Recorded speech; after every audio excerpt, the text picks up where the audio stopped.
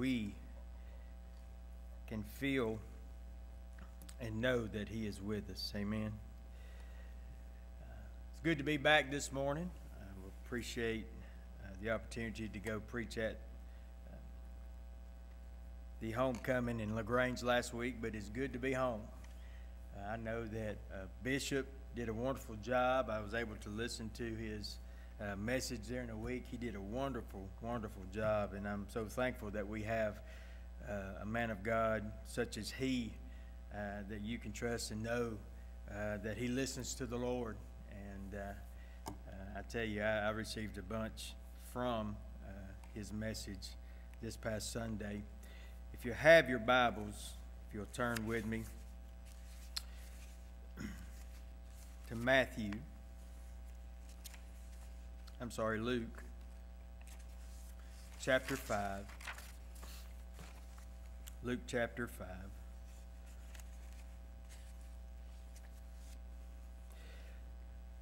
This past week we got to attend a conference in South Carolina, and the Lord really blessed in that conference, and I'm so thankful to being able to be a part of it. During that conference, it's kind of a neat experience to be able to get into some conversations with people with your same calling, pastors with your same calling. You know, it's easy looking from the outside in at people who do their job. You ever thought to yourself, man, I'd like to have their job? Or, you know, it'd be nice to have their job and their kind of money and all this stuff. You know, how easy life would be if you was to be in their shoes. Sometimes we get that way. I can remember my first job. When I accepted my first job, I thought, man, this is just going to be easy. You know, I'm a stock boy. What more can you do? And then I learned that those cases got pretty heavy over time. And I learned about stooping, bending, and stocking the shelves, ordering. You think it's a simple task, but there's more involved to it than what I really realized when I accepted the job. And I'm sure that you, too, have probably been in that state where you thought a job was actually easy until you done it yourself. But the reality of it is that we don't know what other people are going through. People come in all the time with smiles on their face and on their faces, and you really don't know what's going on inside. When I began to prepare for this and in my life, I realized just in that one conference how many men that was pastors that had walked in with smiles on their faces, and by the end of the conference, you could see that God had put a mandate in their heart, and I'm so thankful to be able to be a part of those and see those things happening. But the reality of it is that we must understand in this last day and time, we all got jobs to do. And the jobs people look at, and some people say it's not that hard, and others says, you know, it might be a difficult task. But the reality is that God has given us all a job, and that is to go out into this lost and dying world and reach those who don't know Him as a personal Savior. And as I began to think about this Sunday, and the Lord really put this onto my heart, and the title of my message today is Preparing the Table. Preparing the Table. In Luke chapter 5, we began to read where Jesus was come in contact with Levi, and we see that Levi, everybody knows him as Matthew, and we see where he calls him, and we're going to start there in verse 27. It says, later, as Jesus left the town, he saw a tax collector named Levi sitting at his tax collector's booth. Follow me and be my disciple, Jesus said to him. So Levi got up and left everything and followed him. I don't know about you, but I can remember the first time that I felt the call to minister. I asked the Lord into my life, and I began to seek after God, and I began to really get close and develop my relationship with Him. And as I began to develop my relationship with Christ, there was a call that He had placed in my heart to preach, and I can remember giving Him every excuse that I could think of as to why I shouldn't preach. One, I'm not a great speaker. Two, I knew of how taxing it was being a preacher's kid. I knew the things that you would face and the situations and the requirements. I thought I knew them all, but until I actually got into it, I realized how much more in depth they were. But I kind of had a front row view to what a preacher would be like, or being a preacher would be like. So I really just wasn't so anxious to sign up for the job. But I can remember His calling and His wooing. And the thing here that you see here in verse 28, it says, "So Levi got up, left everything, and followed Him." And that was the requirement. You don't see that Jesus told him anything other than follow me and be my disciple. And then at that moment, Levi, which is Matthew, got up, and it says that he left everything. There's times in my life where I have put in the balance and weighed in the balance the call versus the sacrifice. You too probably have weighed that in your life at some point, your job versus the sacrifice that you make or what's been placed upon you. There's been times in your life probably where you felt like the sacrifice was more than what the job required, and so you probably found other employment that was a little bit easier. But this is a spiritual employment that's called by God, that simply we cannot just say, you know what, I don't want to be that anymore, because we are to answer the call, and it's without repentance. In other words, when God calls us, and God calls us to do His will and to call us into the ministry, whatever it may be in our lives, when we answer, not to turn back from it, but it's something that's placed inside of us, no matter how hard it gets, no matter how many times or how much we struggle, it's still there. So Levi got up and left everything to follow Him. And I like what verse 29 says here. It says, "Later, Levi held a banquet in his home with Jesus as the guest of honor. Many of Levi's fellow tax collectors and other guests also ate with him." The first thing that you see that Matthew done was that he prepared a banquet, and Jesus was the guest of honor. And I believe this is where we miss a lot of things in ministry. A lot of times in ministry, we think we have to have a certain type of a gimmick, or we have to have certain plans, or we have to have certain things that will be able to draw people. But the reality is that we're not called to pacify people or make them excited about Christ. The reality is that we are called to prepare the table. In other words, we're called to set the atmosphere. We're called to get all the things together so that God will come and that God will be able to help them in their time of need. When you set the table, you say, "Lord, this is what you have called me to do. I will do my best in preparing the table, but the work is up to you. The change is up to Him." How many knows that we should be the vessel that God uses to accomplish His work? We can't give people salvation. It has to come through God. We can't force people on what to do and what to say and how to act. That comes through God. All we can do is prepare the table. And I like how Levi, he prepared and he held a banquet in his home as Jesus was the guest of honor. And one thing that he done was he gathered all the tax collectors, all of his friends. He gathered them into one place, and Jesus was the one who was the guest of honor that allowed those who came to see Jesus and to see Jesus in action. I don't know about you today, but I believe we overcomplicate ministry a lot of times. A lot of times we have to say we got to have a certain type of a class or certain sessions or certain programs that we have to take place, and those are well and good, and I'm not trying to knock any of those. But the reality is that we have let those programs dictate how God moves in our life. We think that a program, and we put a program as a substitution for the power and the anointing of God. But what I've realized in my ministry is that we can't prepare on a program, or we can't rely on a program.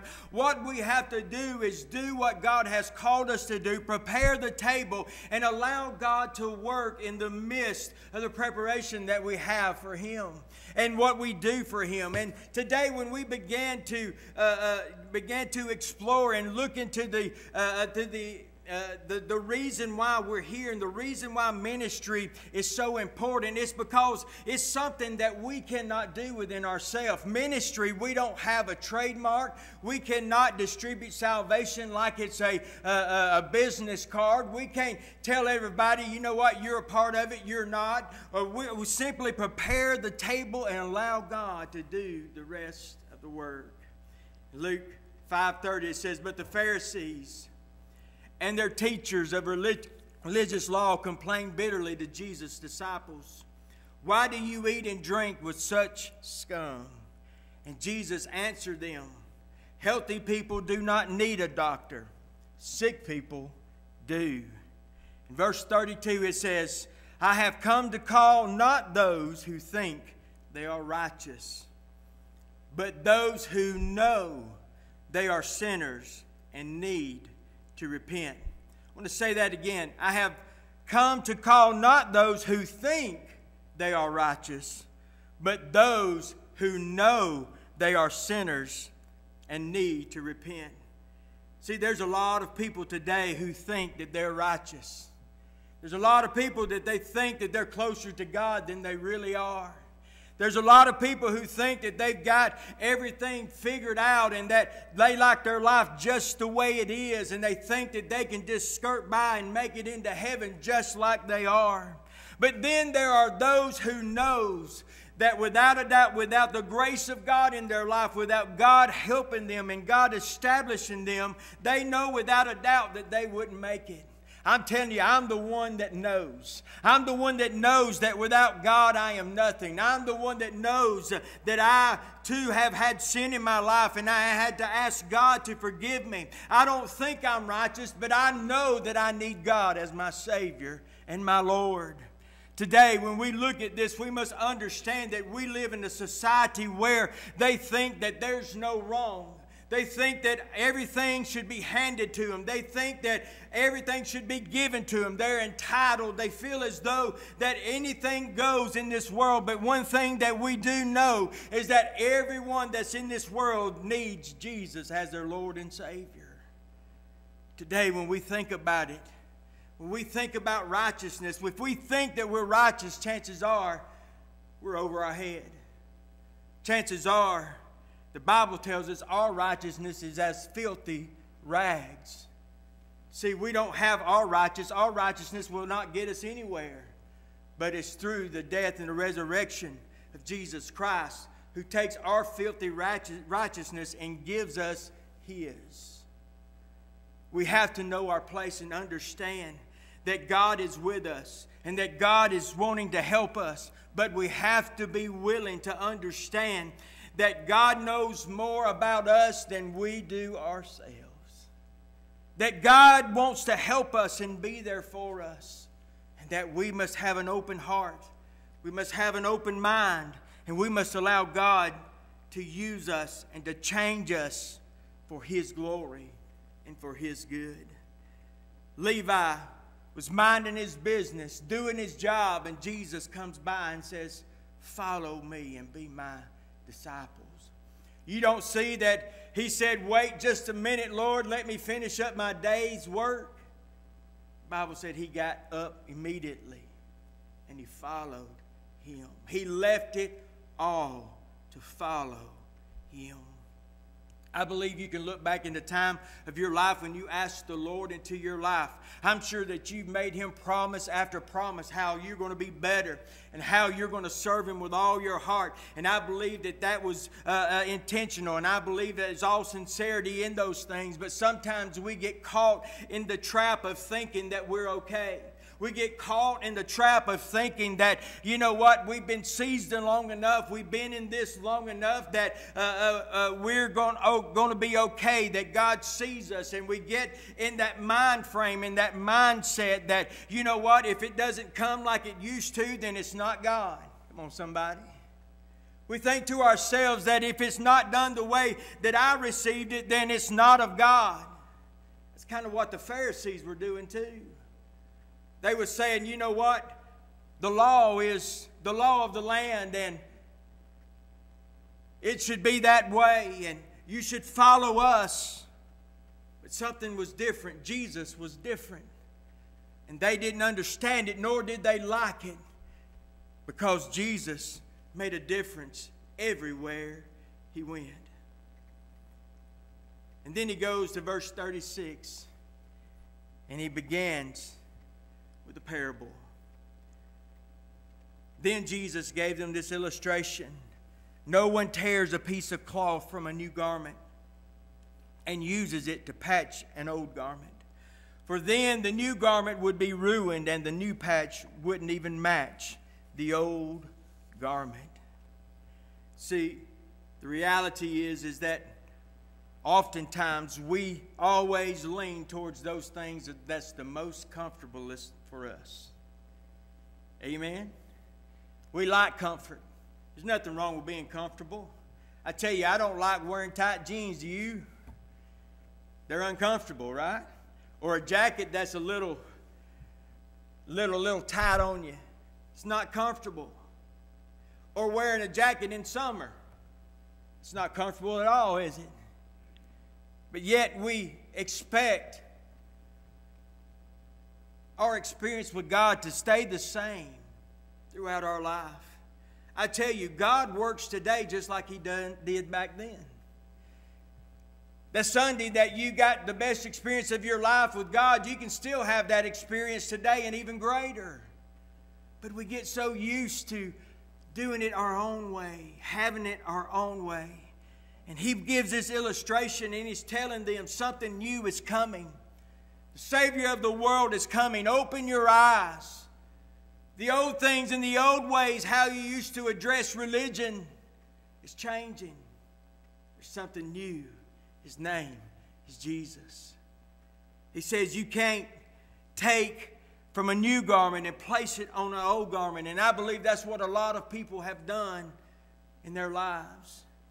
They try to just patch their lives together, living on blessings of many, many years ago, and they're living in the ashes of blessings. And they go and they can remember how God had touched them, but God is today yearning to touch them like they were touched back then, but yet they can't see it, nor are they preparing their hearts to receive what God has for them.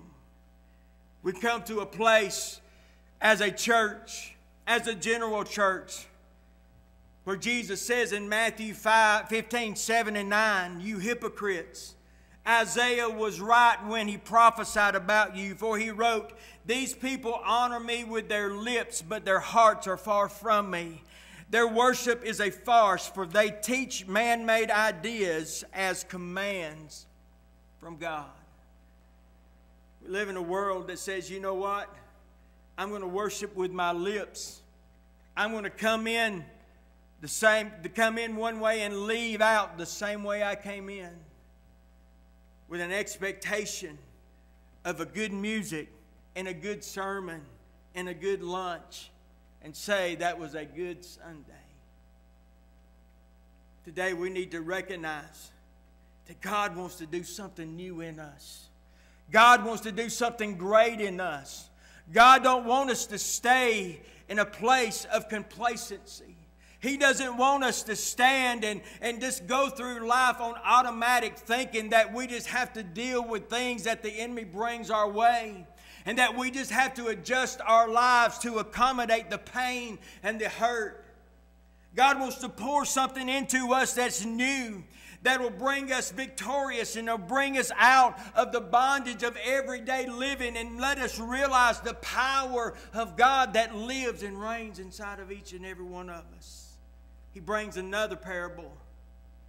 And it says this way in verse 37, and no one puts new wine into old wineskins, for the new wine would burst the wineskins, spilling the wine and ruining the skin.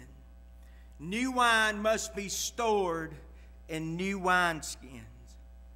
But no one who drinks the old wine seems to want the new wine. The old is just fine, they say. Here you see the heart of Jesus in this parable. I believe today that He's sitting or He's standing at the corners of heaven, waiting and wanting to pour out for us that new wine. But He realizes that we still have old wineskins. And He understands that as new wine is poured into old wineskins, that it begins to expand. And old wineskins have already expanded as far as they can go. And when you put new wine into old wineskins, they begin to crack and burst open. See, there's a lot of times that God wants to do things for us, but our unwillingness to submit to Him, our unwillingness to say, God, have your way with me. Lord, let me get past tradition. Let me get past my preferences. Let me get past my idea of how you should move. And Lord, create in me a new heart, a new mind, a new wineskin, so that you can pour the new wine into my soul. See, because God wants to bless us today. God wants to use us today for this hour, for this moment. And we have to be willing. We have to be willing. I can't do anything as a pastor other than prepare the table. We can't do anything other in worship than prepare a table that should be inviting those to come and taste of God and to see His goodness and mercy and partake of His love and of the new wine of Him pouring out into the wineskin so that we can receive all that God has for us today. He's new every morning. He tells us time and time again that we have to understand that He is the one who wants to see us succeed. He is the one who wants us to be victorious. He is the one who wants to bless us and to make us and to complete us and for us to have success in our homes, in our families, to have a powerful relationship with Him so that He can use us for His glory.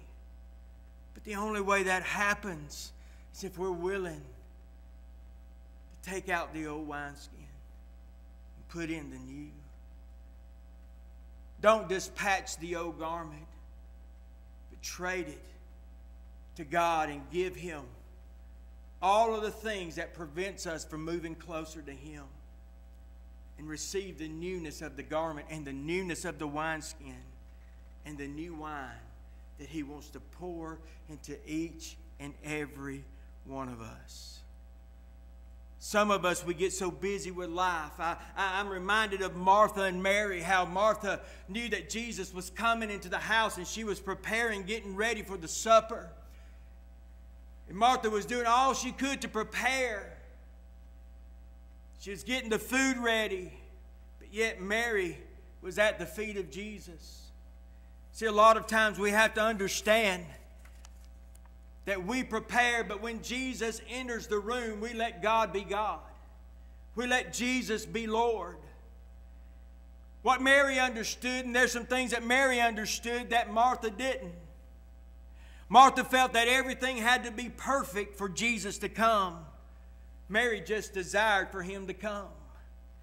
Martha wanted to feed the flesh, the world, with worldly food, and Martha or Mary wanted to be fed by the words of Jesus. Martha wanted the natural setting to be inviting and done with excellence, and Mary just wanted to be in His presence. Martha approached Jesus wanting her sister to be judged on her works, but Mary wanted to be changed by being in the presence of her King. Today, all I can do is prepare the table. All I can do is do what thus saith the Lord in my life as your pastor, to do what God has placed in my heart to do. But it's up to each and every one of us. Are we willing to partake of the table that has been prepared for you? If you need joy today, the table has been prepared.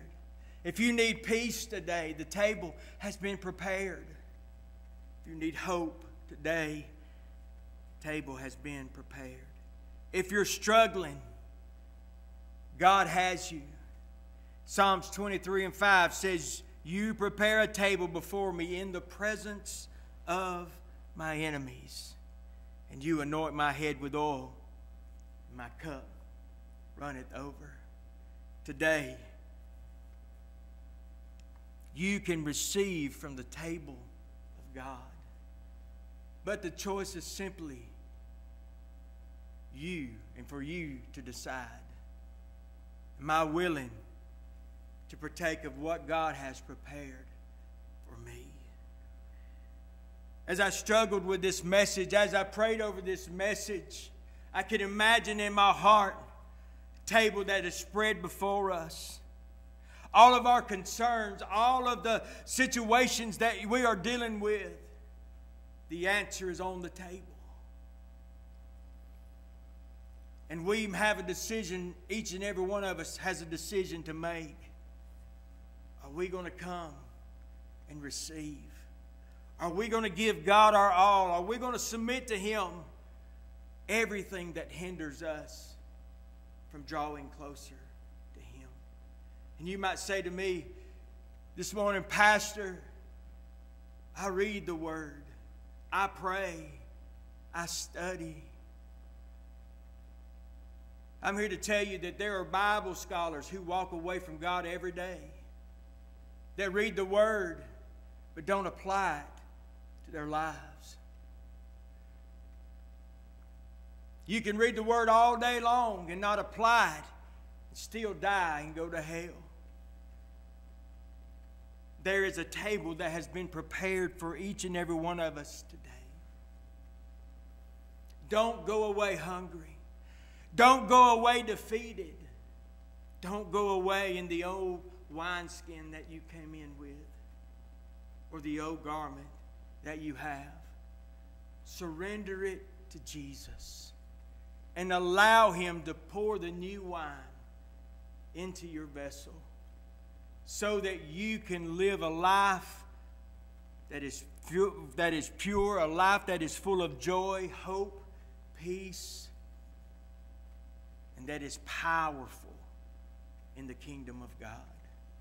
Today, we must understand that no matter what job you deal with on a daily basis, no matter what you deal with in this life, God has already prepared a table for you to eat from that would allow you to overcome anything the devil has against you, and that anything that he might try to do. How do I know? Because He has told us plain in His Word that no weapon formed against us will prosper. Only way we allow them to prosper is if we're unwilling to change. If we're unwilling to exchange the old wineskin for the new and allow Him to pour into us His power, His love, His mercy, to expand our borders, to help us in our lives. Let us stand this morning. Preparing the table.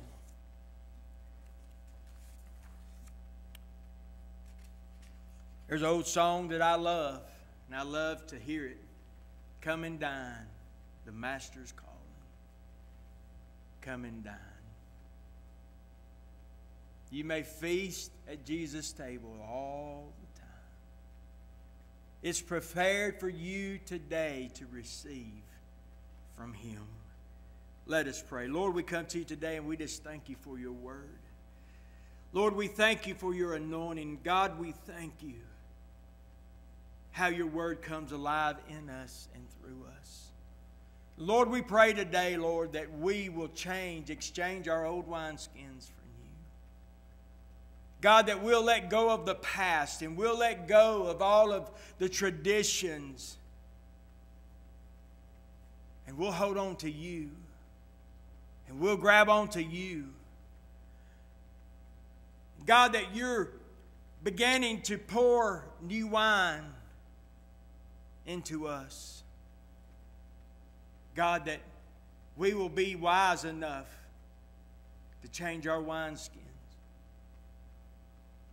Lord, that we will begin to receive your fullness of your glory and your ways. That we can latch on, God, to what thus saith the Lord. And not depend on anybody else to hear from you. But we can hear from you for ourselves today, oh God. The table has been prepared. Our hearts have been prepared to receive from you today, God. And we ask, Lord, that you will help us and that we will eat from your table and receive your blessings, and receive your anointing once again into our lives, that we can be used by you. God, we thank you for all that you are and who you are, your love and your mercy towards us. We give you thanks, honor, and praise. For it's in your name we pray.